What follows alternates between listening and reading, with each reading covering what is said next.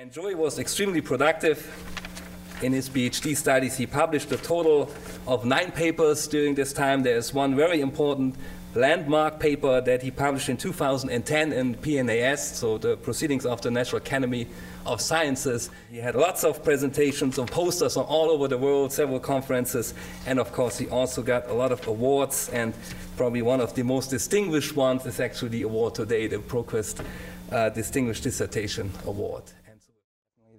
The breadth of the chemistry department that I'm involved in, all the different research going on, I think it was the most interesting to me when I was applying. So just the breadth of research.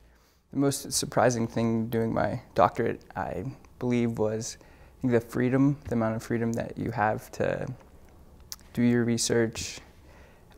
Also, within the chemistry department, we have the freedom of choosing which faculty we want to work with. We do several rotations, and I mean, just that freedom was really nice, and it surprised me initially that we had that. So yeah, I was able to succeed in my PhD due to the culture in the chemistry department.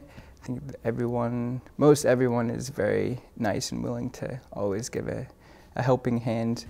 You can always contact not only your advisor, but other faculty members, and they're always usually more than willing to help you and meet with you to discuss your certain needs.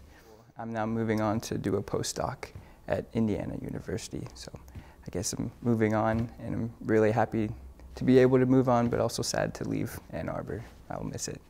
So. Okay.